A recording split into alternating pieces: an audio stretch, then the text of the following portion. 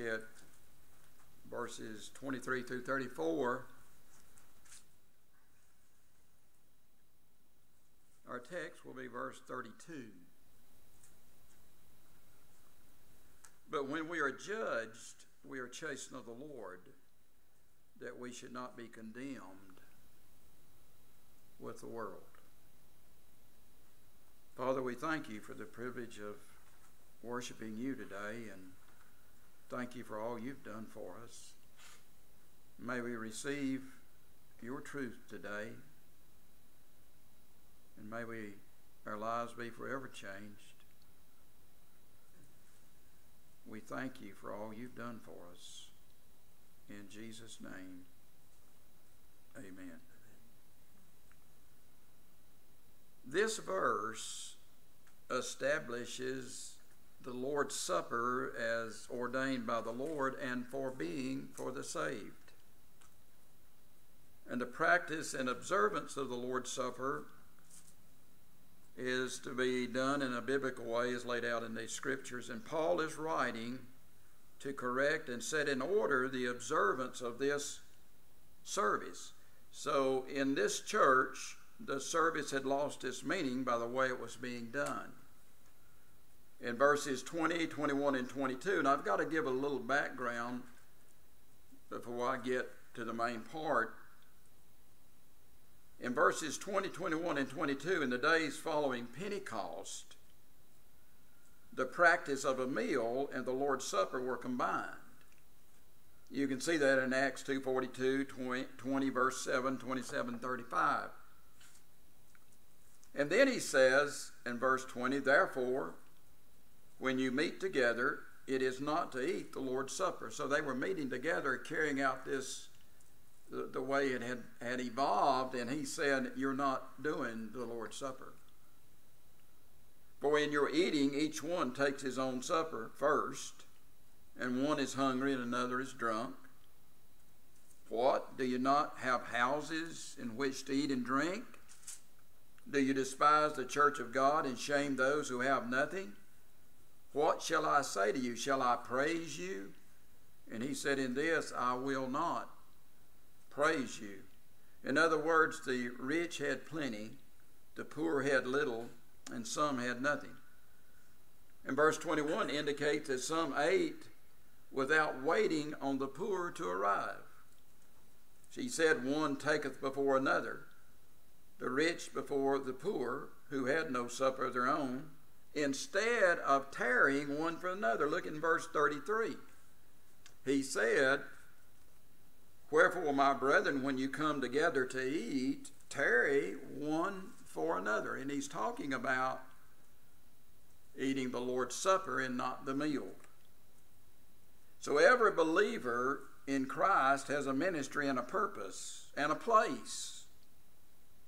And so that's being brought out here. If you look over in chapter 12, verse 21, I believe that's the precept for what he says here in chapter 12, verse 21. He says, and the eye cannot say unto the hand, I have no need of thee, nor the head to the feet, I have no need of you. Verse 25, that there should be no schisms in the body, but that each member should have the same care one for another. And that's the way it is in the body of Christ. So, are you a foot? Well, that means you should be walking for the Lord. Are you a hand? That means you ought to be serving the Lord. Are you an ear? That means you ought to be hearing what the Lord, and on you can go. But if you look at verse 23, you see Paul's authority for what he said. He said, for I have received of the Lord, speaking of Christ, I have received of the Lord that which also I delivered unto you. So he had already told them previously about this, and they hadn't complied with it. And so he said, I praise you in some things, but in this, he said, no. He said, you're wrong. And if you look in verse 25, after the same manner also took the cup when he had supped. Well, when he had supped, he's talking about the bread and the cup, which was done after the meal. That was the way it was laid out to be done. So he said, I have received my instructions from the Lord. So Paul saw the Lord, and then Paul heard from the Lord and received these instructions. I think in seeing the Lord was what qualified him away to be an apostle. You can go back to Galatians chapter 1, verse number 12, and also 1 Corinthians 12, 1 through 4. So the Lord's Supper is the Lord's institution and not Paul's invention. Now, something else we ought to think about, and that is that this letter, 1 Corinthians, was the first recorded words of Christ that was recorded even before the Gospels. This was written before then. And you can kind of see how important it was in Paul's laying it out. So what we need to do is we listen to what Paul is saying here, and then we observe the Lord's Supper in the manner that he received from the Lord as best we can in light of those instructions. Then if you look at verse 23, it's amazing to me. He said, for I have received of the Lord that which also I delivered unto you, that the Lord Jesus, the same night in which he was betrayed, took bread. You know, I think about him. He faced his betrayer that night, and he was to face that night the angry mob, desertion by most of his disciples. He was to face their so-called trial. He was to face a severe scourging, beating, that which a normal person would have died.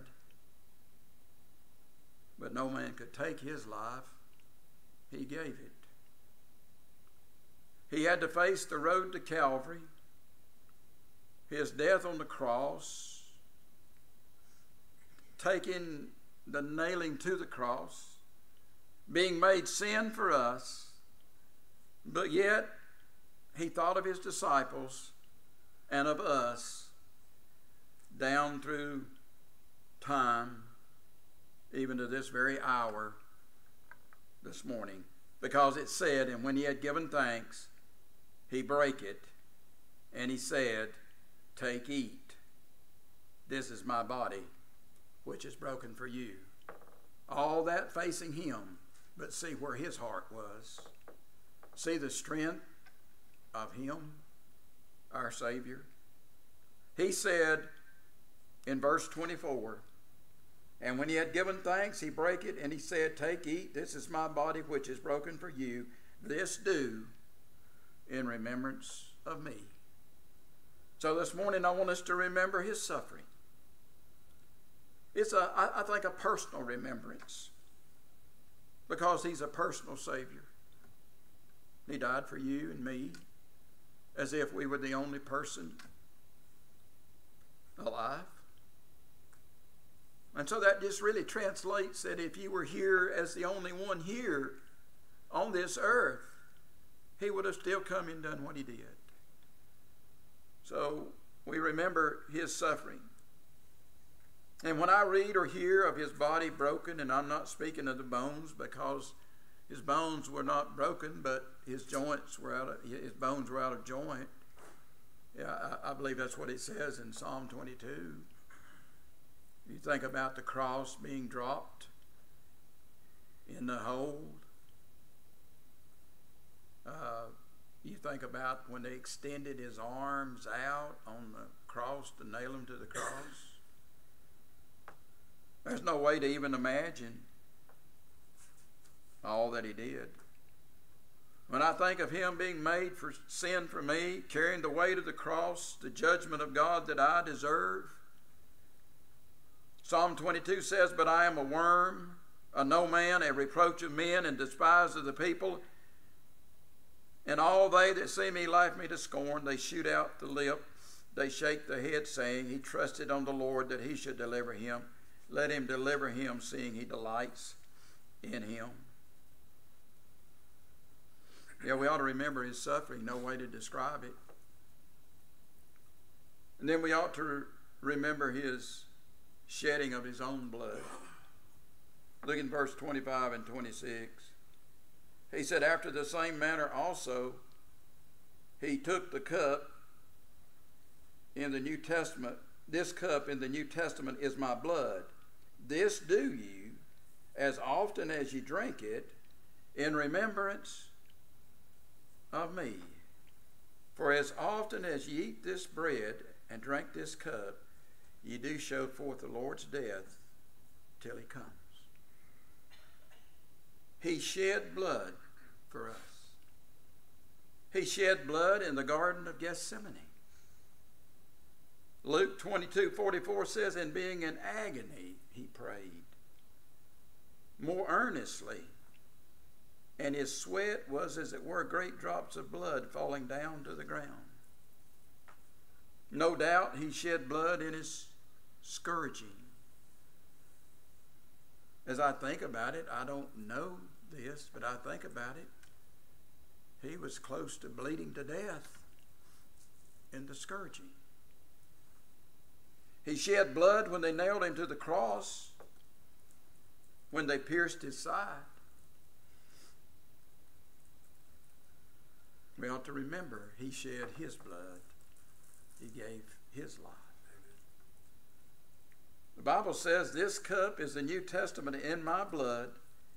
This do ye as often as ye drink it in remembrance of me. For as often as you eat this bread and drink this cup, ye do show forth the Lord's death till he comes. It is his blood, often being reminded when you read in the book of Hebrews, he talks about his blood. He said, neither by the blood of goats and calves, but by his own blood. He entered in once into the holy place, having obtained eternal redemption for us. And then we come to verse 27. And he says we're to examine ourselves.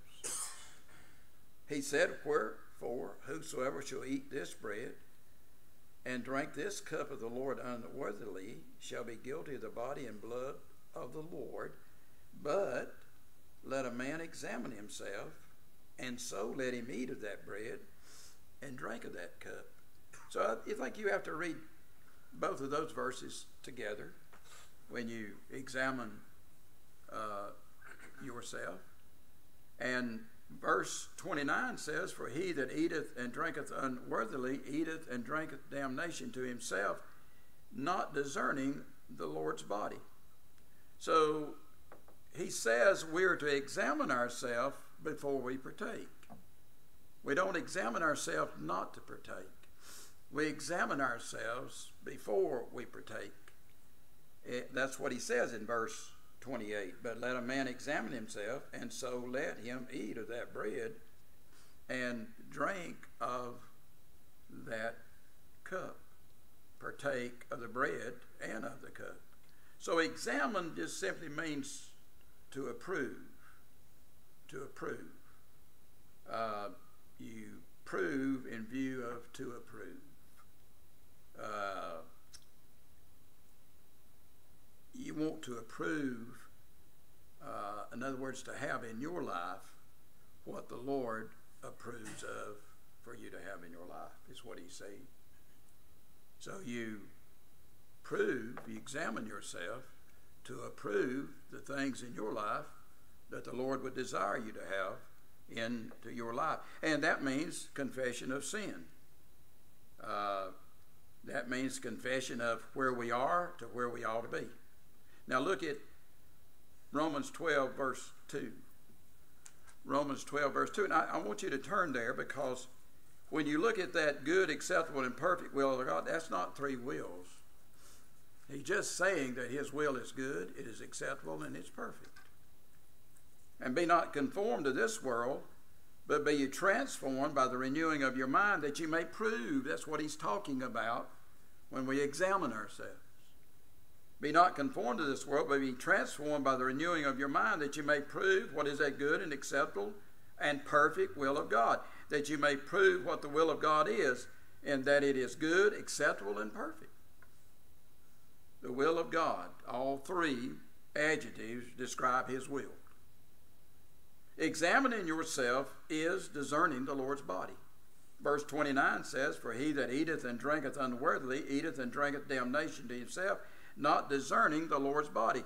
Now the word damnation, remember I read, and I did it purposely, verse 32, that sets the fact that the Lord's Supper is for the saved.